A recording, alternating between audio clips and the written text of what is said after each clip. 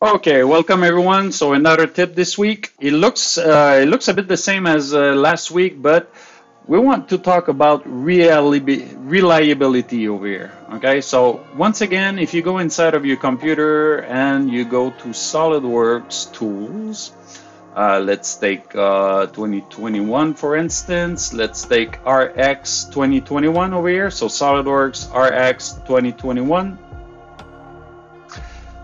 Let's go on this tab, reliability.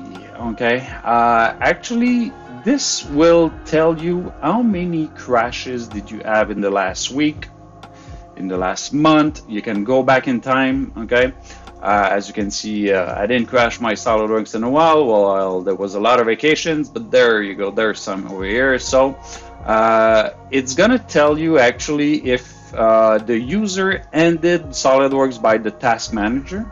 Okay, so if you go on your task manager and you just kill SolidWorks over here, it's gonna be noted over here. And if you have crashes, the dots will be in red.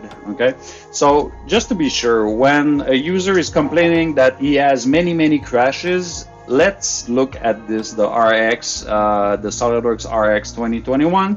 You go in the reliability tab and you can actually see if the user is crashing that much. Of course, if you have a crash a day for a week, please call us. Okay, we are your reseller. We have a big technical team.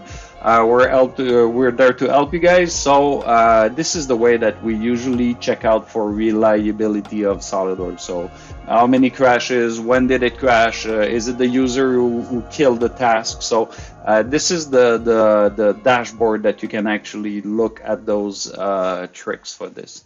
So that was the tip of the week. Thank you very much. See you next week.